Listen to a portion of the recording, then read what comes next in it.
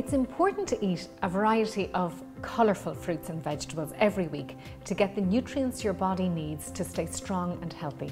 According to the latest report by the World Health Organization, approximately 1.7 million deaths worldwide are attributable to low fruit and vegetable consumption.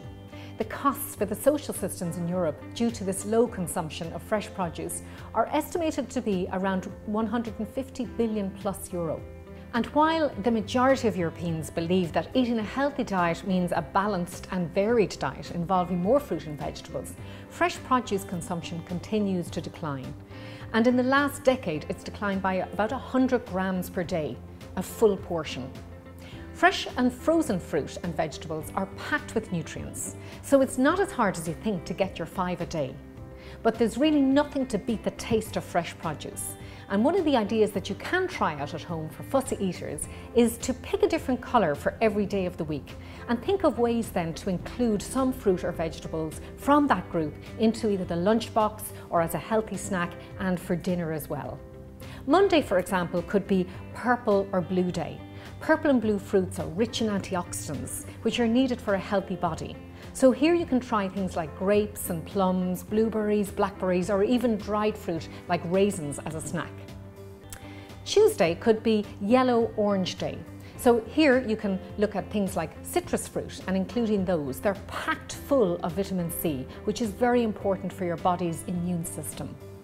Try oranges or grapefruit, peaches, pineapple, mango, nectarines, carrots, sweet corn, or even dried apricot.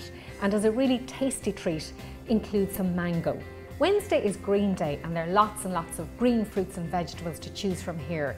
You can try apples, grapes, kiwi fruit, celery, green peppers, or even cucumber sticks for a crunchy snack. Things like lettuce, cabbage, broccoli, spinach and courgette are very rich in folic acid and iron as well. Thursday is red day. Here you can choose from things like apples, red apples, or juicy red cherries, strawberries or raspberries, watermelon for a tasty treat. Why not try some things like chopped peppers or cherry tomatoes then with the dip as well for a little bit of variety. Friday could be white day. The most common white fruit here would be banana, and a really handy snack for kids on the move. Other tasty options would be melon. Fruit and vegetables don't have to be boring. Look at our other videos for ideas on how to add them to your meals and make them more interesting snacks. And don't forget to check out Roseanne Stevens' recipes to give you more helpful ideas.